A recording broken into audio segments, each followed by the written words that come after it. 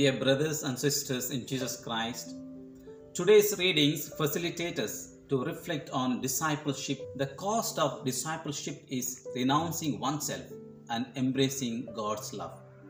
Disciples come to know the one true God in and through their belief in Jesus. Discipleship brings out the most personal dimension of Christianity.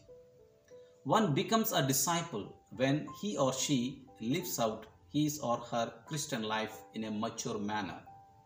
It is a process of the radicalization of discipleship. The disciple comes to believe in Jesus, remains with him, lives in him, imitates him, and becomes like him, that is, acting in the person of Christ.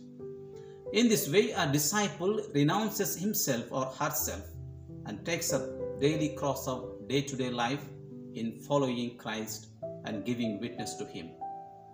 As the disciple experiences God's love, he or she ought to love one another. This love is expressed and lived in the community of believers.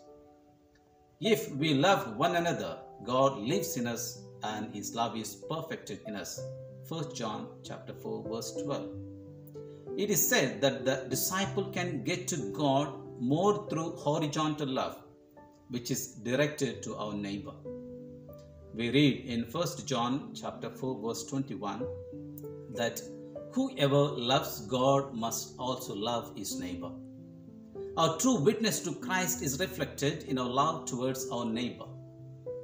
Today, our Catholic Church keeps the optional memoria of Saint Martin de Porres, a Dominican lay brother, who is noted for his kindness, his caring for the sick, his obedience, and especially his charity.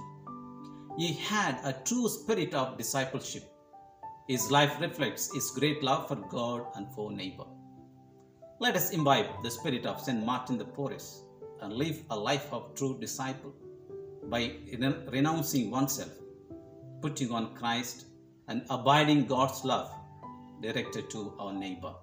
Amen. Shalom.